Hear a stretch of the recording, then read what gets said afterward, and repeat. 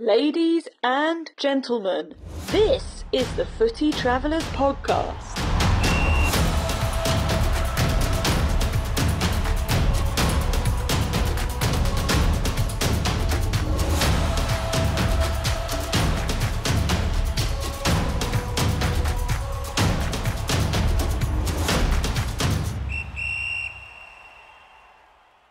We are back, and not just with a new episode, but with our World Cup 2022 series. Colin, it's also been a good while that we've been back stateside. Are you fully reacclimated? I'll tell you what, my sinuses are relieved to be out of the desert air. I mean, Colorado's high desert, super dry itself, but there was just something about that Doha dry that did me dirty. Yes, Colin did encounter a battle with the Doha dryness, but luckily he's come out of the other side of it. Yeah, it was surely a battle, but a battle I was willing to fight. You know, if folks don't know who we are by now, just in case, once again, I'm Mike. And I'm Colin. Welcome. Or shall we say, merhaba. Oh, Colin is already incorporating some of the Arabic words we learned in Qatar, specifically from some friends you'll meet in this episode, because we've got Group C countries to introduce to our fine fellow footy traveling listeners. Colin, care to convey the countries we encountered in cordial conversation in Qatar from Group C? See what I did there? Yeah, wow. Bit of a tongue twister of alliteration there. Too bad there won't be a Group M later on for me to respond with a mouthful moment for Mike. Meanwhile, the countries in Group C, since you asked, are Argentina, Mexico, Poland, and Saudi Arabia. And do you want to give the folks a reminder of what we're doing with these groups? Yeah, I'd be happy to. This is our third episode detailing our conversations that we had with people from each country competing at the World Cup. And we organized it as the initial group stages of the tournament were structured. So 8 groups consisting of 4 countries each. And we talked to every one of those countries, to some extent, at least. That is right. And might I say that Group C, as a whole, from our interactions, again, not of how their teams performed, was incredibly entertaining to engage with.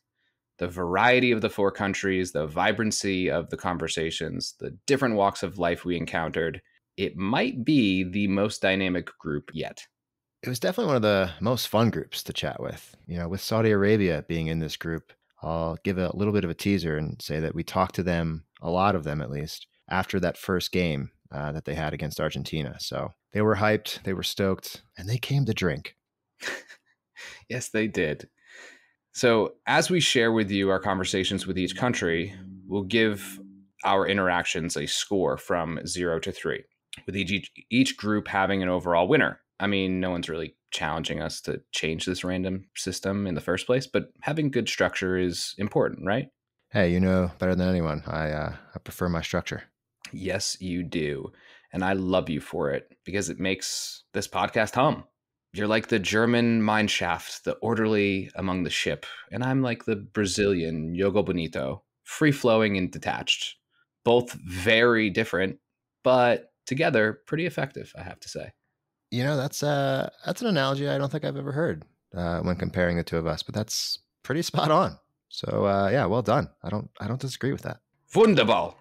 Well, without any further ado, everyone, or Mike's stretched analogies, the Footy Travelers podcast presents to you Group C, Argentina, Mexico, Poland, and Saudi Arabia.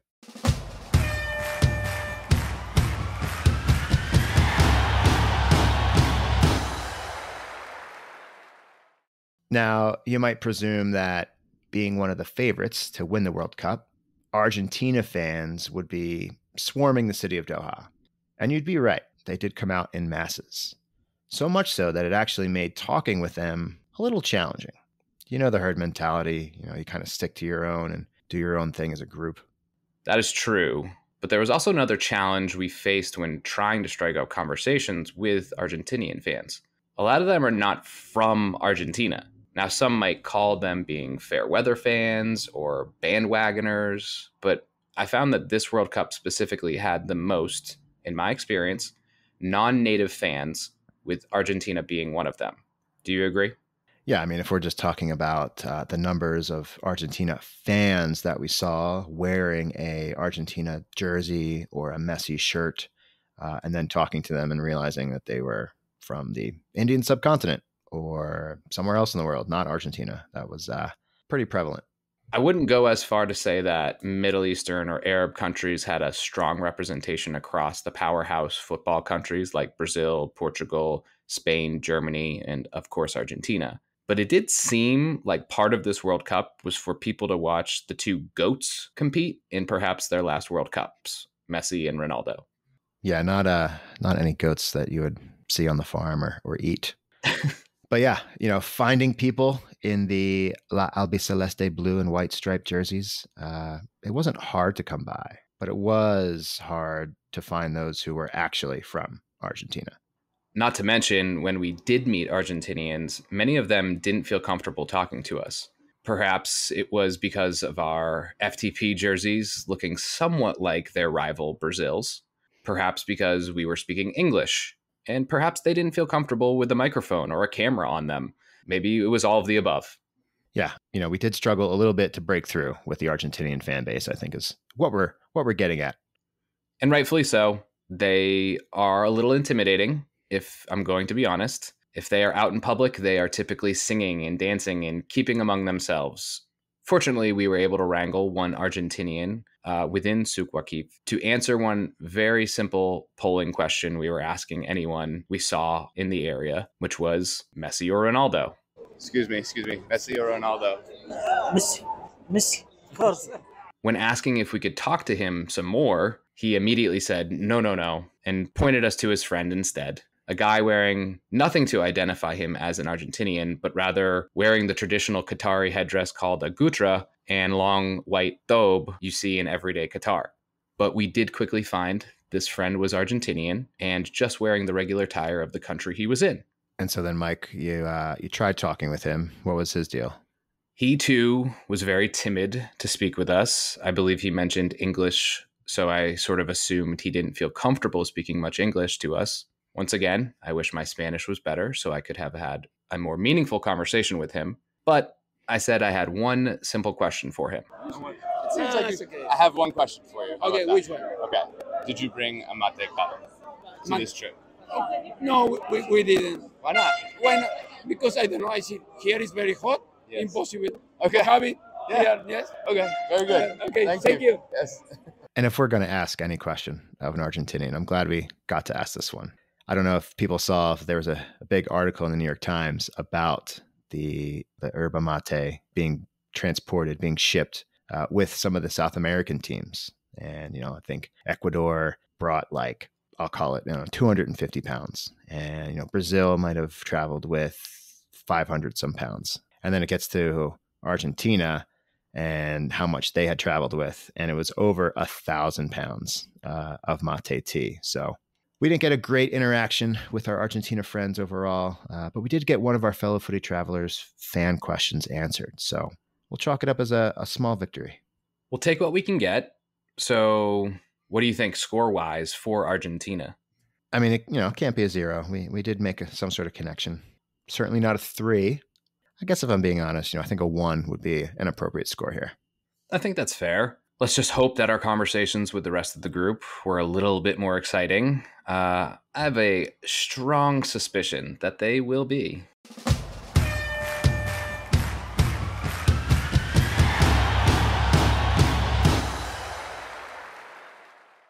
Moving on to our friendly neighbors to the south and co-hosts of the World Cup 2026, Mexico.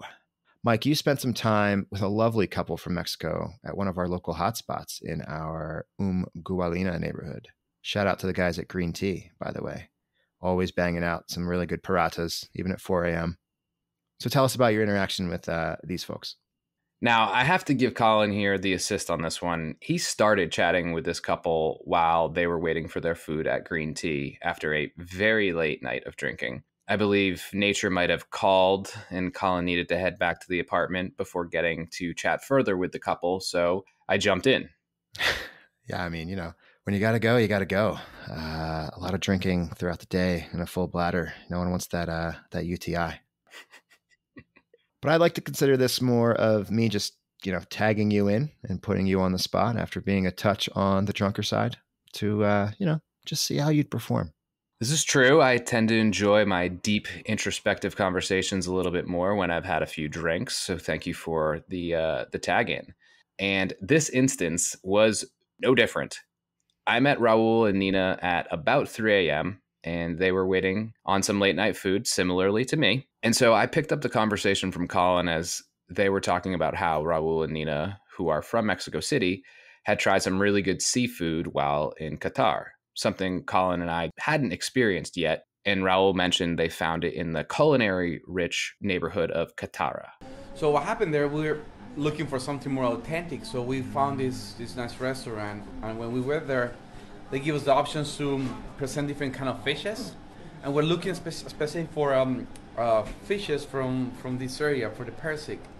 And they chose 2 of them, and then they said that they usually grill them. They add kind of a specific oil and some species from the Arabic style, and then you can add some shrimps as well from the region. It's fantastic. We really love it, and I would strongly recommend to go to this place. Even the atmosphere is great. You really feel back on time, like a middle age with this kind of food there. Colin, you visited Qatar the day I left Qatar for Abu Dhabi. Did you get to try any seafood while you were there?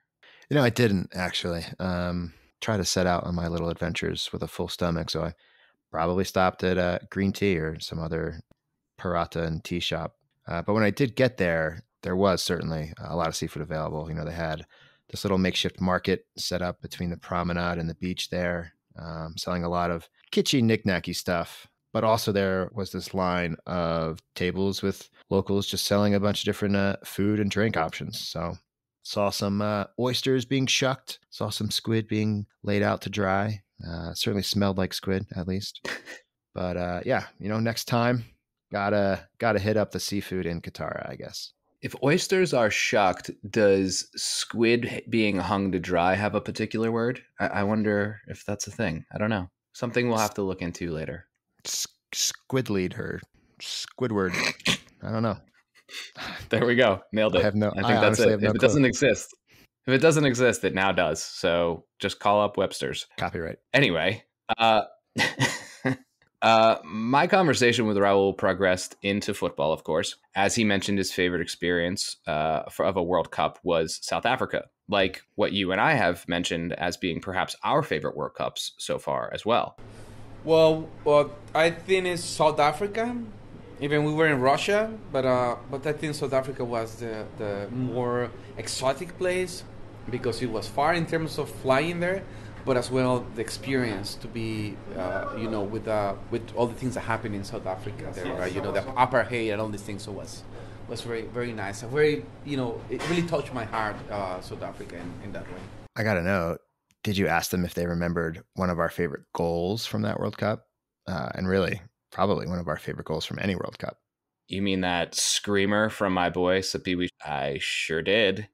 It didn't go over too well considering it was against Mexico, but I had to give that a shout. Yeah, sorry, Mexico. But it was the first goal of the Footy Travelers World Cups, so memorable for us, for sure. So since I've been to Mexico a few times recently, but sadly not Mexico City, I had to get some recommendations from Raul about what the locals call the Efe or Chilango. I certainly recommend to go downtown. We call this El Zócalo. So you can go and visit the 3 main pieces of the Mexican culture. You can see the Aztecs, you can see the Spanish when they settled down, and then the New Mexico, right? So you can really test 3 different big pieces of the Mexican history in the Zócalo. So it was for sure one. The second one is if you're a more fancy guy, go to La Condesa. It's a very nice place with a lot of restaurants and good bars, good music. You will be really surprised about La Condesa. And of course, the third one will be Teotihuacan, where you have the pyramids for the sun and the moon. Mike, I'm going to ask this too. Did you get to talk food with him? Of course, amigo. I wouldn't leave that question off the list in your absence. What should we eat if we were to go to Mexico, or Mexico City specifically? You know, all the people go with tacos and all these kind of things, but I will say, you know, if you want to be a little bit more authentic, try enchiladas and ask for mole, because this is the best way to test, you know, Mexican flavor. You will be really surprised. You can, you know, have very spicy or not so spicy, but the mole for me is the most authentic food for Mexico City. Well, may I say muchas gracias por la pregunta sobre la comida. De nada, mi hambriento amigo. Solid Spanish. So you talked travel with Raul and Nina, and a little bit of footy, you know, as far as the game goes. But what about kind of the combination there, you know, footy travel and footy culture, and just really culture in general? I don't know. Yeah, this is where I got a bit deep. And speaking of the food, I mean, I was very much so eating it up. I love a good reflective conversation, especially about soccer. And so Raul and I started talking about the development of soccer and what it looks like in America. He mentioned how different the Mexican culture is when it comes to the soccer systems, but even the broader systems in Mexico, like education. He said, while in private school, he, like many others, didn't have an option on what they could do or what they wanted to do in school, or even sometimes in their own careers. And you can put this in different contexts, right? Talk about music. When we were in the school, even I was in a private school, but because in Mexico there is a big difference between public and private. I was in a private school, you just talk about music, I didn't have an option. I had to play the flute. Everybody had to play the flute. My nephew, she's living in Texas, so she went to the school, regular school, public school, and they asked her, you know, what instrument you want to play? And then they put it in a different context, right? Maybe she will be successful or not, but the option that they're giving you, I want to play guitar, I want to play piano, whatever. That option is amazing, because then it puts your talent at a different level. If you put the same in terms of sport, okay, you want to swim, you want to run, you want to bike, you want to, and you want football, you want tennis. That's an option that we don't have. And I think these two give you that kind of mentality, and they put it in a different context. In terms of you find your own, right? You can find your own talent and then expose your talent that way, right? And I think that's amazing, right? Because then you have the right training. Maybe I can be a baseball guy, right? But only because I don't have options, I have to have soccer. But maybe soccer is not, I don't feel it. I want to play volleyball. The same way for football, right? So you are forced to follow different channels. So, but we don't have that structure. So that you said is, you have mentality, but as well, we are limited in terms of the options that the government is providing. That's very interesting. And maybe not totally different than some aspects of American life, no? Right. But I do think what he was getting at is more so the system and government being more determined to have highly dedicated and specifically skilled people in the workforce. Got it. Okay. Yeah, I think that's fair. Did they have more specifics about that? They did. We went into that. He and Nina went on to talk about how that sort of translated to their own professions. When he was in school, he wanted to study history, but he was told that wasn't a good career choice. When I was younger, you know, and I had to decide what would be my career path, I said I would like to study history. I want to dedicate my life to history. You know, the answer I was getting, not only from my parents, but you know, the people who was trying to give me directions, is you're going to be poor. You will not be able to you know, to have money. So you have to be an engineer or something. At the end, I am an engineer now. But if you ask me, if I remember those days, I said, oh my gosh, I should have gone in this direction. I would be so happy going deeper in history. And my wife is the same, right? You end up doing accounting because people say, like, you always want have a job. That's true. But no one likes accounting. Yeah. No one's passionate about accounting, right? No. I ended up But it's doing so something true. different, but Yeah. anyway. We then talked about soccer and how beautiful it is in our own respective countries. To be honest, I love soccer. And you know, I learned soccer myself, right? Because we were playing in the streets. That's why it's so popular. Even in Argentina, it's even worse than us in that way, right? Or Brazil, they play in the beach. But you had it, right?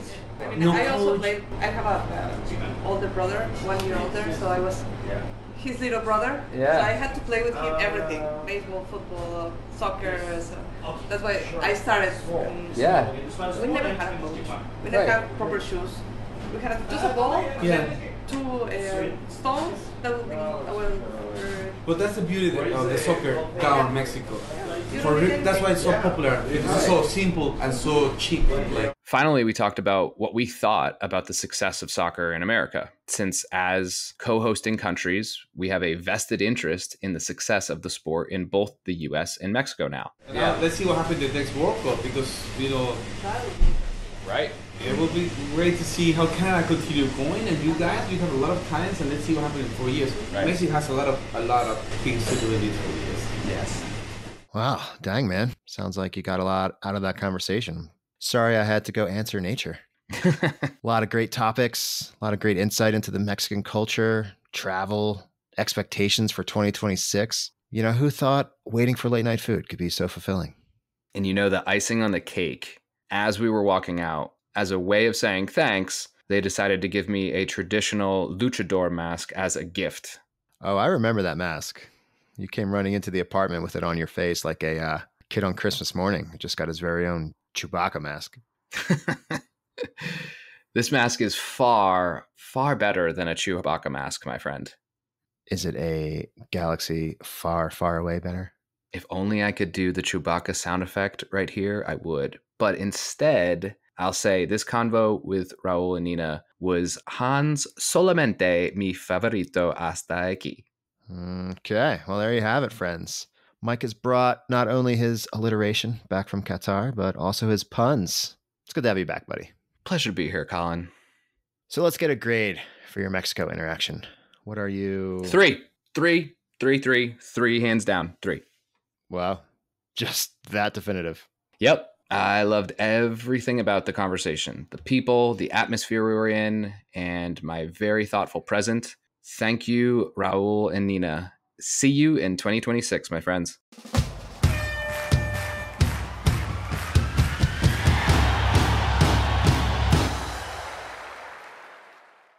That brings us to Poland. We had the pleasure of meeting a lovely trio from Poland at the very fun and very loud FIFA Fan Fest following a massive victory for the White Reds, also nicknamed the Eagles. Welcome to the Hotel California. No, not those Eagles. Fly, Eagles, fly, on the road to make a rain. Not those Eagles either. Thank goodness. Don Henley and Don McNabb are not my favorite. We are talking about, instead, the Polish Eagles, led by goal-scoring legend Robert Lewandowski. And we caught up with Martik, Jana, and Lucas just hours after their country's victory over Saudi Arabia. And they were fairly easy to spot in the Fan Fest, dressed in red and white. But I'll admit, there are a lot of teams in this tournament in red and white. And the Polish crest looks similar to others from far away. Yeah, we had to chase this group down a bit in the sea of fans there to watch the Argentina versus Mexico match. We first asked Martik if this was his first World Cup, and he said it was, and then mentioned that he traveled to, I believe, the Ukraine for the 2012 Euros, but here's how he described it, and you'll see why I say that with a little confusion. Yeah, it's my first World Cup. I was in the Masters of Europe in Poland, in Ukraine in 2012. 2012, nice, okay. Yeah. What is the farthest? People are here. Sorry. What's the farthest you've traveled to support Poland? For game, yeah. Yeah, for game. Yeah, it's my farthest way. Okay. I never been far. All right. Yeah, not only was it challenging to hear anything with the FanFest MC shouting in the background, but also Martek's accent was a bit strong, but I loved his answer to the next question. Yeah, we asked him who he thought was the best Polish football player ever. Lots of people say that Lato because he scored the most goal of World Cup for our national. Okay. What was his name one more time? Lato. Lato. Lato is the surname. He was probably one time the best striker or something in the past. Now, I honestly had to look this guy up because I had never heard of him. I mean, he's kind of quite the legend. A few very impressive stats of his to reel off to you. FIFA World Cup Golden Boot 1974, where Poland finished third. FIFA World Cup All-Star Team that same year. Polish Footballer of the Year 1977 and 1981. Olympic gold medal in 1972 and silver medal in 76. 100 caps and 45 goals. Sounds like he was Robert Lewandowski before there was a Robert Lewandowski. Only difference is Lato scored in the World Cup. Ooh, sorry, Lua. I mean, Lua did get 2 goals in this World Cup. Finally got his goals. So maybe pump the brakes there. Now, my favorite answer that this group gave was to one of my questions. What do I need to do or see? What's the best thing about Poland? The best thing? Yeah. You need to drink vodka. With Polish people, of course. With Polish people, of course. Obviously, yeah. This sounds enjoyably similar to our Russian friends we met in Moscow back in 2018. Or really anywhere in Russia, honestly. They want to drink vodka, and they want to drink vodka with you. So I'm for it. Yeah, sounds like we have to visit now. Lastly, we had been asking a fun fill-in-the-blank question for people that we talked to. And I thought these 3 gave a nice range of answers. Poland is The best team tonight. all right. And beautiful. And beautiful. And Fantastic people. there you go. So if you're looking for a reason other than vodka to visit Poland, there you have it. Fantastic people that score goals in international matches, Mike. People that drink lots of vodka. People that enjoy traveling for football and have a great time really just doing all of that. And maybe, having mentioned travel, Jana actually chatted with us about a side trip she made on her way to Qatar via Istanbul. So she visited the world famous Hagia Sophia, and, I'm probably saying that wrong as well, but It's Hagia Sophia. shh, shut up, Mike. Sorry.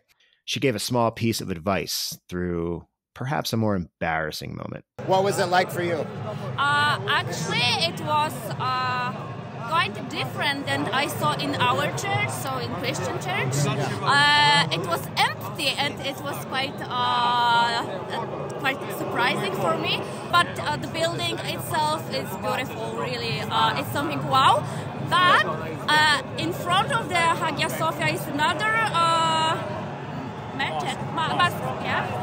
And it was also huge and beautiful. So at the first we thought that this is Hagia Sophia, not the first one. Yeah, so we were confused, but really there are a lot of mosques like beautiful. Yeah. Now, I will admit, the famous Blue Mosque is very close to the Hagia Sophia, and it can be somewhat confusing as long as you know there are 2 mosques. One that is known for being blue could be a helpful hint. But that's why we're here, to provide the simplest of little travel nuggets for you when you make your way to Istanbul and wonder if I'm looking at the correct mosque or not. We are giving people life-changing hot tips here, Mike. So, Colin, what grade are you giving our Polish friends here?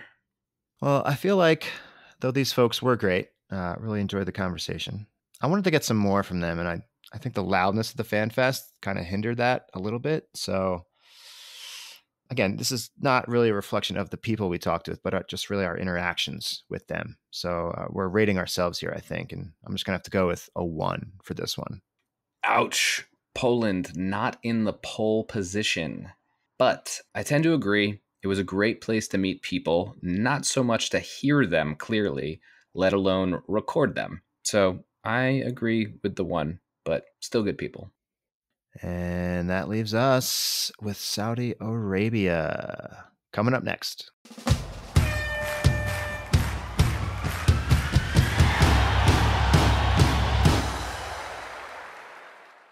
All right, listeners, the final country in Group C, Saudi Arabia.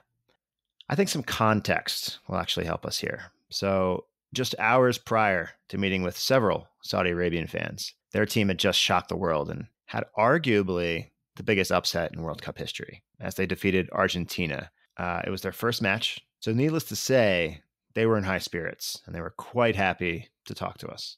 Yeah, the Saudis, along with much of the other Arab countries, were flying high that night. We met a handful of really friendly Saudis that we're going to share with you some of our exchanges with them. The first two were Ahmed and Ali, who were both from Riyadh. Obviously, we had to start with how they felt about their huge upset earlier that day. I can't explain my feeling. This is the best match in history of Saudi Arabia. And we're very, very, very happy. How about you? This is a very, very, very nice match. I think I didn't believe that. You know, I kind of unbelievable. That's maybe a dream. Dream-worthy? I think that. Before the match, we hope it's a 1-1 or 0-0. It's big hope. But we will win 1. That's a great. I loved how humble they were, saying before the match they were hoping for just a draw. That would have been a huge victory for them. And yet they beat Messi and company, which is just so big. And we asked them their thoughts on Messi. Is Messi as good as we think he is? Who is Messi? Who is Messi? I don't know. Apparently he played today. Now, the World Cups have often been defined by moments or plays, but I think this World Cup was even more so about memes. And one of the big memes at the start of the World Cup was people asking, who is Messi? Or where is Messi? Looking around, checking their pockets. There's kind of this cheeky burn for the GOAT. Or maybe he isn't. Go check our reel on Instagram to see who people think actually is the real GOAT. But I enjoyed that the meme world kind of started stirring up after the Saudi upset in the early stages of the World Cup. Yeah, it was a fun smack talk, but too early. Colin, you dropped some Arabic on us earlier in the episode. Could you maybe tell us a bit about how you learned it? Yeah, so our friend Ali actually teaches Arabic, and one of our favorite things to do when we arrive in a country is to make sure we know at least a few helpful phrases. Like any well-traveled person, it helps to be able to communicate a little bit wherever possible. So being in an Arabic country and talking with an Arabic teacher, we had to ask for a few key phrases. So what would you say 3 words or phrases that I should learn in Arabic? Maybe Assalamu alaikum, like hi. Okay. And shukran. Thank you. Okay. Polite words so far. And marhaba. Marhaba, welcome. Yeah, marhaba. And these phrases became part of our everyday lexicon during our time in Qatar and in my time in the UAE and Oman as well. Now, I wouldn't say I'm proficient in the Arabic language now, but I think it helped a little while we were in Qatar. And I wonder if Ronaldo is going to require some Arabic classes in his coming months.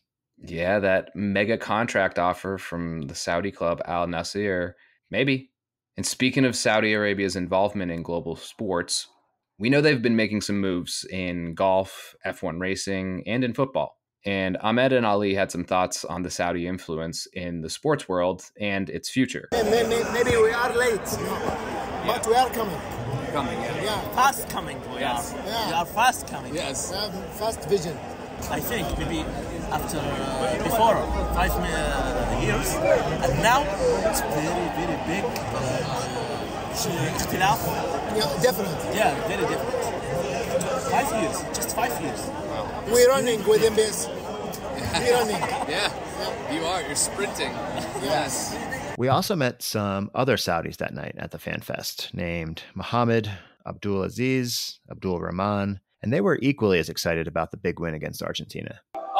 It's really amazing because we win a very big game, which is against Argentina. So we thought that Argentina we will be one of the teams which will go to the finals. So yeah, I mean, for us, it's really amazing. And I think the vibes is really good. One of the things that I found really interesting prior to the World Cup starting was reading that the second most ticket sales came from Saudi Arabia, which is really unique. But being the first World Cup in the Arab world, the excitement and ease of travel really attracted people who rarely travel for football to come to Qatar.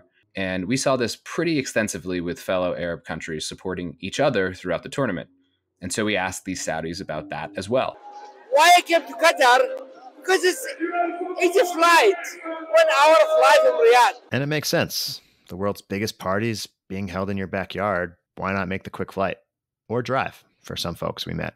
They drove to Qatar to join in the fun. Right. I think that large influx of the Arab fan base in Qatar really helped their respective teams with loud, passionate supporters inside and out of the stadiums. And I think boosted those teams throughout the duration of the tournament. One of the storylines that I think has been kind of buried in this World Cup behind the bid and human rights controversy and unique differences of this tournament was the Arab world looked at this event as an opportunity to show the rest of the world what the Middle East is like and what it has to offer.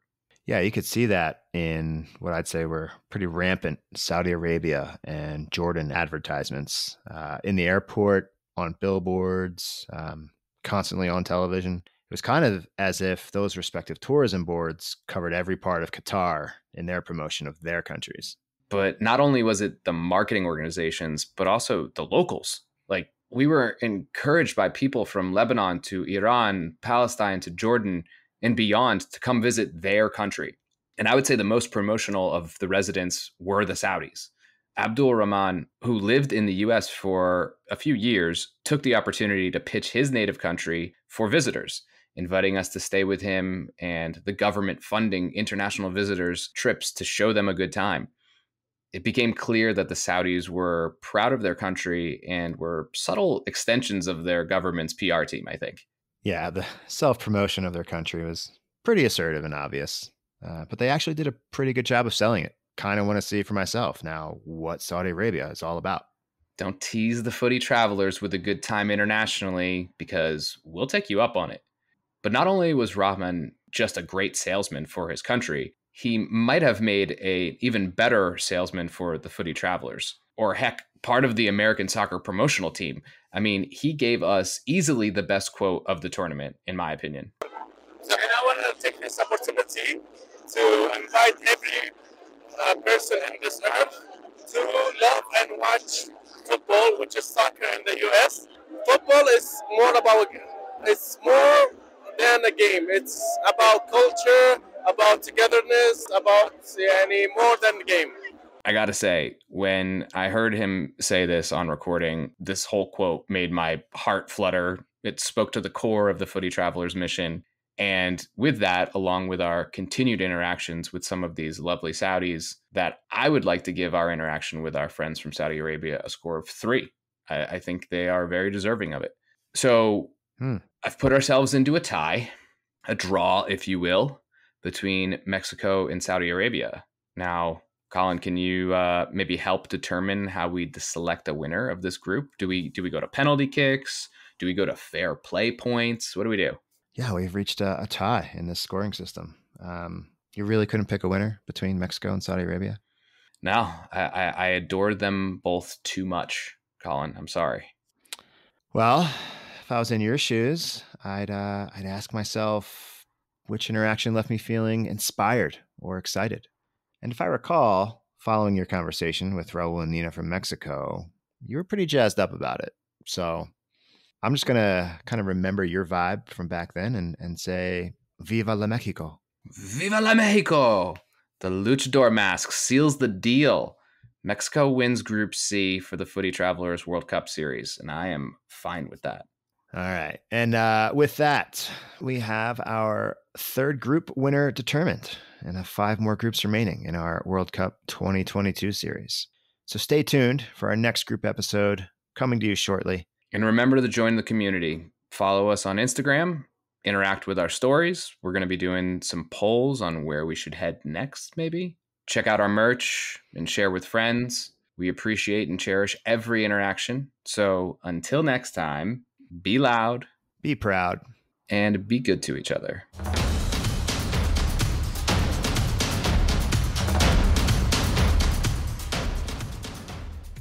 The Footy Travelers podcast is a production of Fyper Media. To learn more about their other work, visit fypermedia.com. That's FYPER media.com. Our episodes are edited by me, Colin Martin. Mike Tyrone is our creative director. Cover art is by Felix Palau. Theme music comes from Shumatar, with additional music from Mr. Mastermind. Our incredible intro voice is Helen Maimaris. You can keep up with all things footy travel by following us on Instagram @Footy Travelers. We'll see you next time.